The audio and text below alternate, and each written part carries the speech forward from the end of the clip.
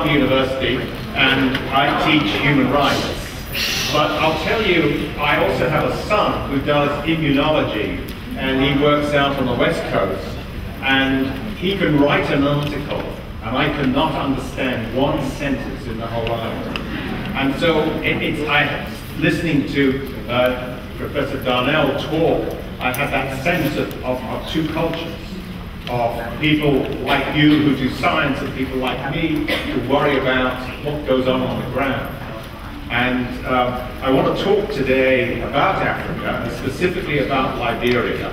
And I'll be showing a little part of a segment of a very good movie, which you can see here, called Iron Ladies in Liberia.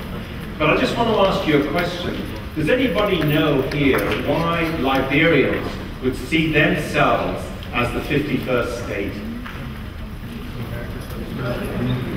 Any, put your hand up and then I can hear you. So here, over here.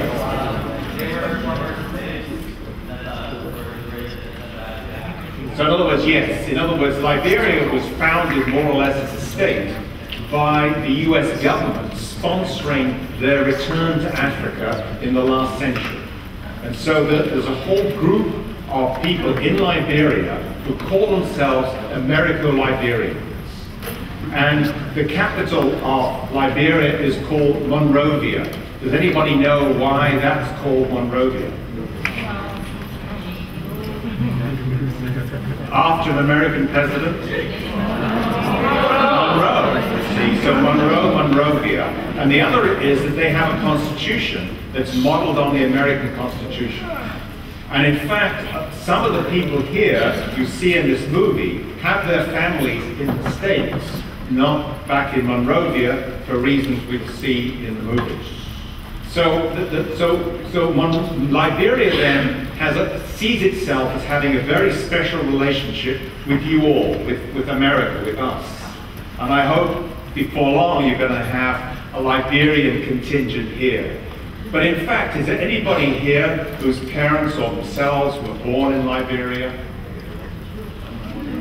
Anybody? Absolutely nobody. Oh, it's amazing, because normally you will get people here, because quite a few of the people who actually fought in the Civil War in Liberia in the 1990s are living on Staten Island. So there's a very strong link in certain parts of this country with Liberia, both historically and today. So that's the first step, and to realize this relationship between the United States and Liberia. I assume most of you know where Liberia is. It's on the sort of underneath the west coast of Africa. And George Weah, Liberia's famous soccer star, was favored by all to be our next president. He held a commanding lead in the primary, but not enough to afford a runoff against a runner-up, a woman, Ellen Johnson Sirleaf. Sirleaf, a former finance minister known as the Iron Lady, gradually convinced Liberians she was the best person for the job. You are the ones who are going to stand and take this country forward. And on November 23, 2005, with 60% of the vote, she won the election to become our 23rd president and Africa's first elected female president.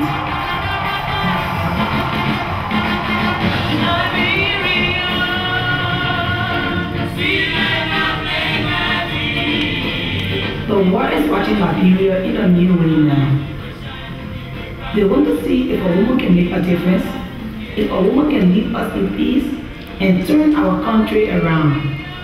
Of course, I'm interested too, not just as a journalist, but as a Liberian, as a mother, and as a woman.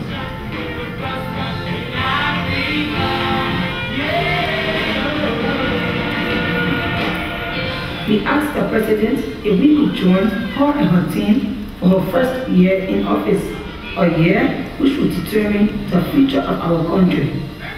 She said yes.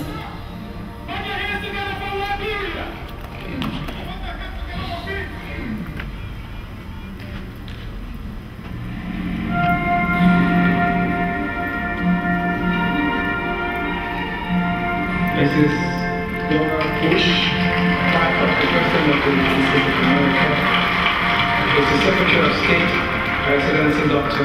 Condoleezza Rice.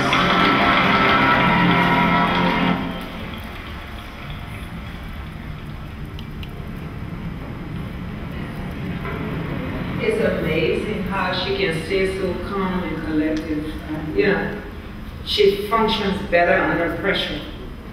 I think there's too many years of being through too many kinds of experiences. After a while, you get hardened. And you take it all in stride, the good and the bad. Today is probably going to surpass it all. For obvious reasons. You don't get inaugurated. And for the first time in our country's history, as a woman, Africa is represented here so fully. Of the Republic of Liberia. To the best of my ability. To the best of my ability. So help me God. So help me God. Congratulations. Fellow Liberians, we know that your vote was a vote for change. We have heard you loudly. The days of the imperial presidency of a domineering and threatening chief executives are over. God bless you all and save the Republic.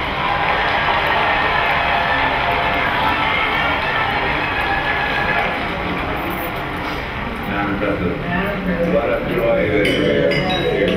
He always said to us, the day Ellen was born, this baby is going to be great. And so over the years, we always laughed, where is this greatness? And we just hope that this will be the realization of those dreams and goals. Here, here. Yeah.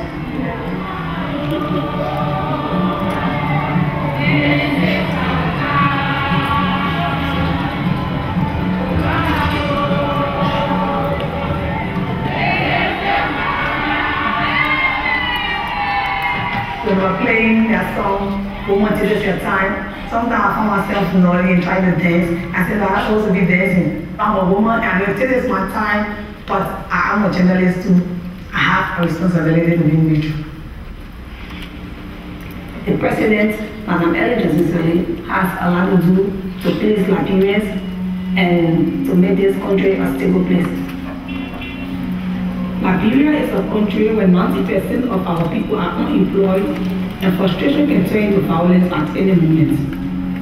Where calm is held together by the presence of the world's largest peacekeeping force, our last president, Charles Taylor, was exiled to Nigeria and the previous two presidents were assassinated.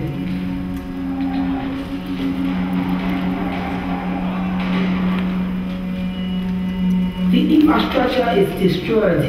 There is no running water or electricity anywhere in the country. And our debt is 30 times greater than our national budget. The problems are immense. Me, I've got a family. I've got 2 kids, and I want our country to be different than the one I grew up in. So we are all hoping our woman can make a difference.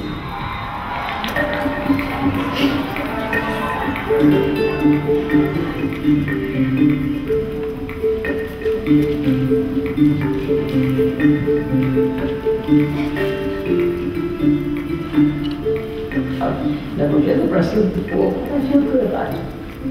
I'm humbled by the enormity of the challenge, no doubt about that. And I have anxieties because I want to get on with it so I can get on this long road to success. But I feel good about it.